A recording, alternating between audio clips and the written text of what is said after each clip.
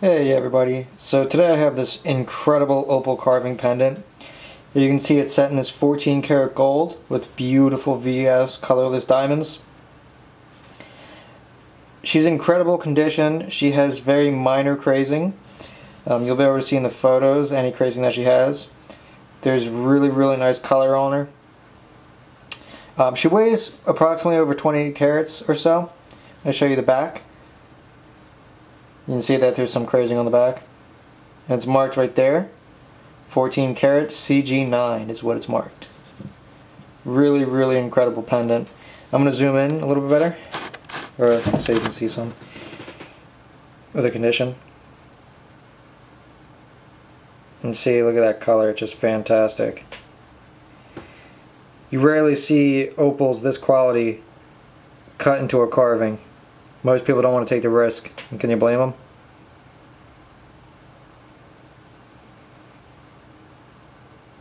And see the detail, look at her face, so much detail in that. Diamonds, obviously beautiful quality.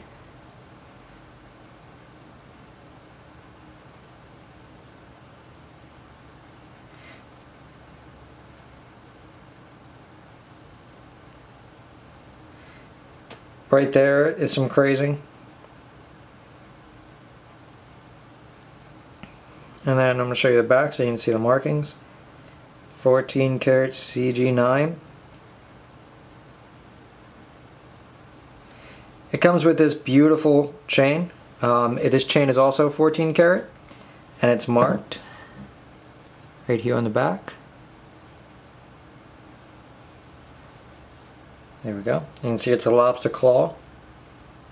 And it's marked. Got a marking right there that looks like a maker's mark. There we go, 585. 585 is 58.5% for those of you that don't know, which means it's 14 karat gold.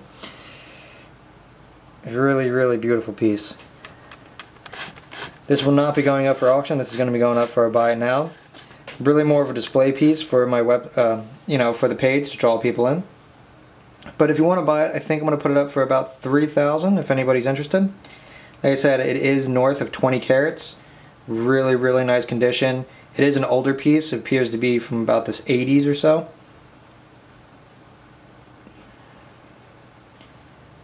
Just absolutely gorgeous.